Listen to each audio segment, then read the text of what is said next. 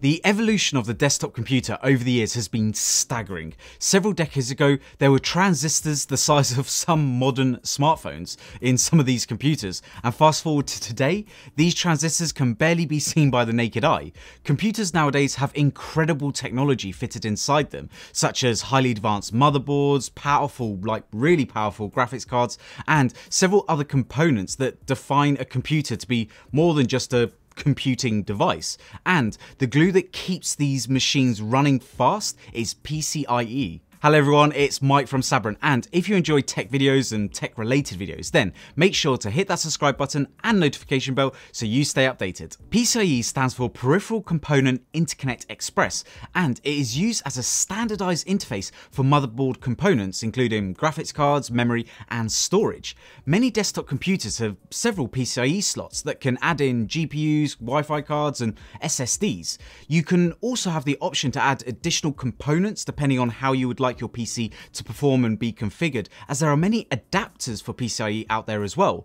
PCIe slots come in different physical configurations. These include X1, X4, X8 and X16. The number after the X tells you how many lanes that PCIe slot has, and the different generation leads to different theoretical maximum bandwidths for those different lanes. The two generations that we'll be looking at today will be PCIe 3.0 and PCIe 4.0, as these two are the mainstream PCIe standards that we have in computers. We'll be taking an overview of both generations and just give you some understanding of what each one brings. PCIe 3.0 is the third generation of PCIe that was introduced in 2010, having a transfer rate of 8 gigatransfers per second and a max theoretical bandwidth of 15.754 gigabytes per second at the X16 slot. Gigatransfers per second is the rate of bits, the ones and zeros, transferred per second that gets transmitted from the host to the end device or endpoint. The 8 gigatransfers per second bitrate effectively delivers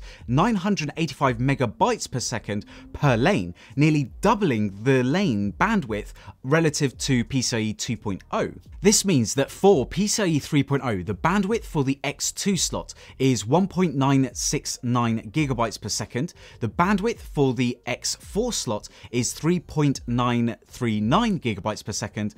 The bandwidth for the X8 slot is 7.877 gigabytes per second. And then obviously we've got the 15 gigabytes or so for the X16 slot. Important features that 3.0 brought over from 2.0 was enhanced signaling and data integrity, including transmitter and receiver equalization, PLL improvements, and clock data recovery. PCIe upgraded the coding scheme to 128B/130B, helping to reduce the bandwidth overhead from 20% of PCIe 2.0 to approximately 1.54% with PCIe 3.0.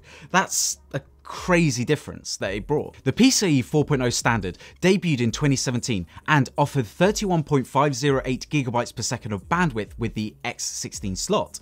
PCIe 4.0 brought double the speeds of 3.0. This meant that the bandwidth for the X1 slot with PCIe 4.0 was 1.969 gigabytes per second. The bandwidth for the X2 slot was 3.938 gigabytes per second. The bandwidth for the X4 slot was 7.877 gigabytes per second, and the bandwidth for the X8 slot was 15.754 gigabytes per second, and then obviously the bandwidth for the X16 slot was 31.508 gigabytes per second. So huge improvements. The AMD Ryzen 3000 series CPUs debuted in July of 2019, and they were one of the first desktop CPUs to support PCIe 4.0 X16 out of the box. Both PCIe 3.0 and 4.0 are essentially forwards and backwards compatible.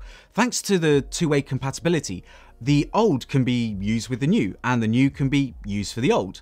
For example, the PCIe 4.0 graphics card could be inserted into a motherboard for a PCIe 3.0 slot, but there will be issues encountered with performance, as the bandwidth of the graphics card will be bottlenecked by the slot bandwidth limitations of the Gen 3 slot.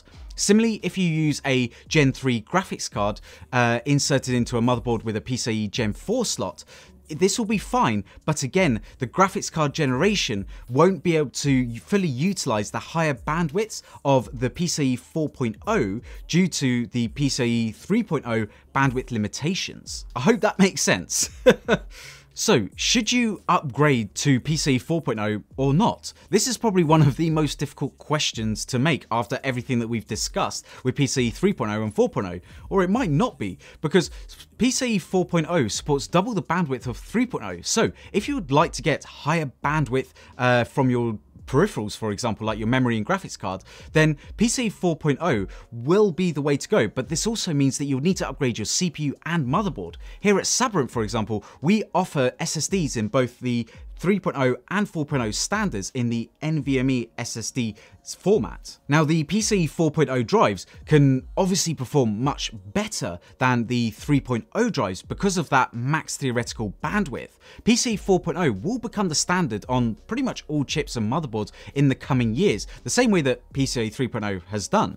These performance increases means that not only will your system be much faster for things like gaming, but it also will work better with future technologies like Microsoft Direct Storage technology coming to Windows 11, which has been made possible in part thanks to PCIe 4.0. On the other hand, if you are comfortable with the limitations on the bandwidth of 3.0 and you want to save a bit of money, because again 4.0 will cost you some money, then stick to PCIe 3.0 as this is still going to be fast enough for pretty much most users, or most casual users I should say. I will say though, if you're upgrading a rig right now, have PCIe 4.0 in your mind for your rig, because this will become necessary if you want to use the future technologies and also future-proof your rig a bit. The most gains will be for NVMe storage. Right now, our Rocket 4 Plus drive, when using a PCIe 4.0 slot, can almost saturate the whopping 8GB per second bandwidth.